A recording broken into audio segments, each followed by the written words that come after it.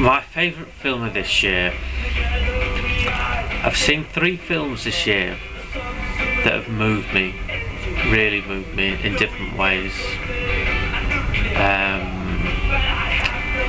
In third place I would put Control, which was the story of Ian Curtis of Joy Division. Joy Division are a group who I really love. They're from my part of the world, the northwest of England. I've worked in the town where Ian Curtis came from, and yeah, the fact that I love them so much.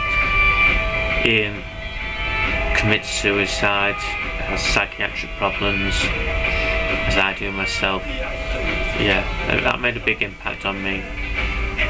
In second place, I would put the Future is Unwritten, the film about Joe Strummer. The Clash are my favourite group. I've met Joe Strummer. I've even made a YouTube video about meeting Joe. I thought he was an absolutely wonderful man, greatly missed. Yeah, I thought it was a really great film. But my favourite film of the year, and it's not a film that came out this year, it's just a film that I've seen this year, is Sophie Scholl, The Final Days. Definitely. Sophie Scholl, The Final Days is the true story of a German student who was a peace campaigner in Nazi Germany with her brother and friends in an organisation called the White Rose, and she was distributing documents asking people to resist the Nazis.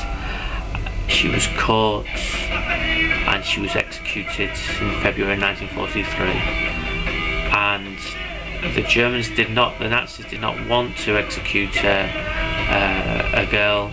They wanted her to put all the blame on her brother, but she insisted that she had been part of it. And I think when you think about that, it's just amazing. We rightly have respect for soldiers for being prepared to risk their lives, but this girl did more than just risk it. She was given the chance to live, and she chose to die. And for that reason, she is a national heroine in Germany, and that is great that a country who did so much wrong between 1939 and 1945, it's great that they can have some heroes from that era. And for that reason, I think that Sophie Scholl, The Final Days is a very important film, in the same way that Schindler's List is a very important film. So that's my film of the year. And if anyone gets the chance to see it, I think they should. And if they only get the chance to see the trailer on YouTube, they should see that.